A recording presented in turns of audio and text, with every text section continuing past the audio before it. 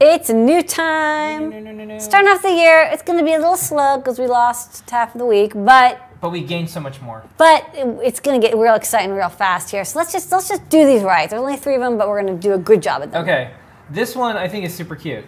Speaking of 3D printers, this is the micro 3D printer.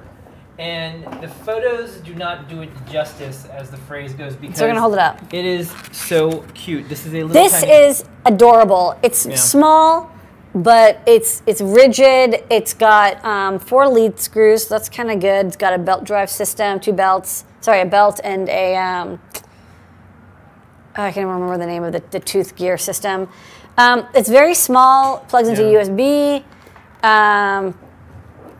It's just like here's some features pocket of it. Size. Yeah, uses standard filament, 1.75 millimeter. So that's good. Filaments are 3D ink.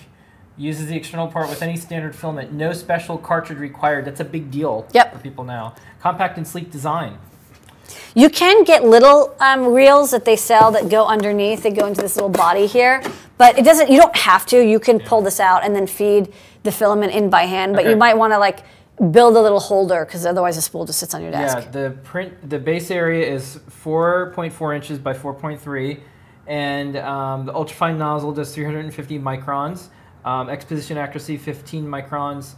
Y position 15 microns, Z layer thickness 50 to 350 microns, movement speed up to 60 millimeters a second, prints with any 1.75 millimeter filament, designed to use PLA, 3D ink, and ABS Expert 3D ink. That's their... What I kind of like is it's so simple, and I can tell that it took a lot of effort to make it this simple.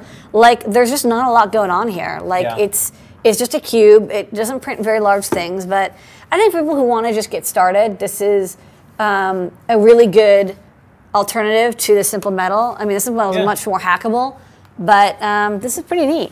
It's super cool. So we decided to carry these. Everybody try these out. Filament reel. It's like a little tiny printer, You could also re-spool your filament on there if you want to just like use one color. So anyways, we decided to carry this little printer. Yeah. It's very cute. Comes with a little 5-volt, 4-amp power supply. Yep. USB cable. Yep. Okay. All right, so next up. Okay. Speaking of super cute stuff, here's that robot you showed off. Yes, this is a little Rover kit. So we had all the individual components in the store, but we didn't have time to make a kit out of them. So now we have a kit available. So the kit is just the metal body, the wheels, the motors, and the little topper. You don't get the electronics or the batteries or the battery holder. That's because you'll probably want to pick your own batteries and whatever you're powering it with or controlling it with, whether it's a Raspberry Pi, an Arduino, a Featherboard, a Teensy or whatever. You're going to decide what you want to use. So this is just the basics. You get the little Rover, and we have the tutorial that goes with it that shows how to make a Bluetooth low-energy controlled robot using our Bluetooth app and the Bluefruit Feather.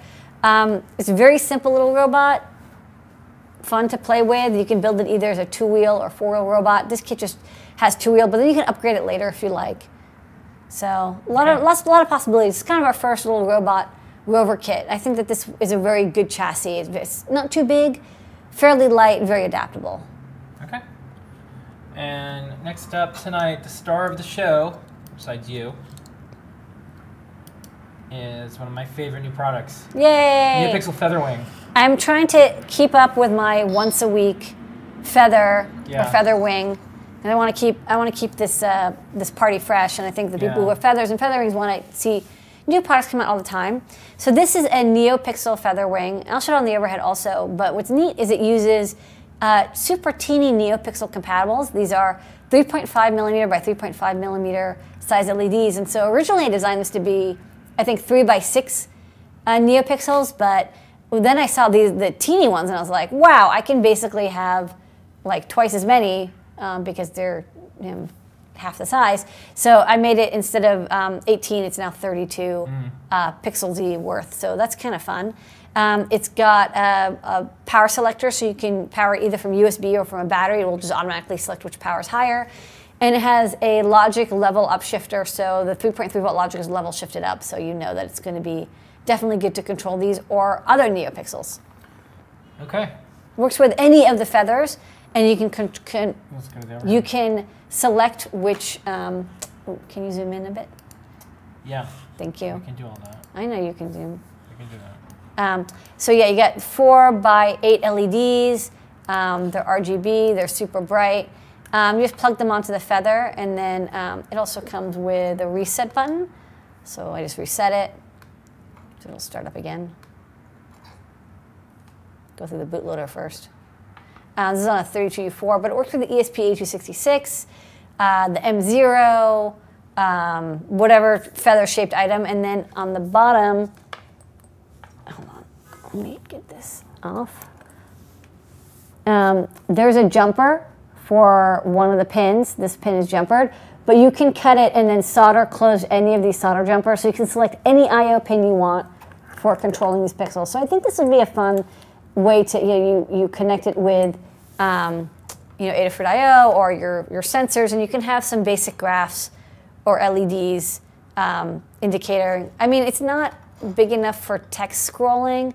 It's only 4 pixels high. You kind of want 6 pixels high for text characters, but I couldn't quite squeeze them in. So I think if you want color, though, I think this is still kind of fun.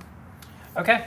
And with that, Lady Ada, that is new products. New products.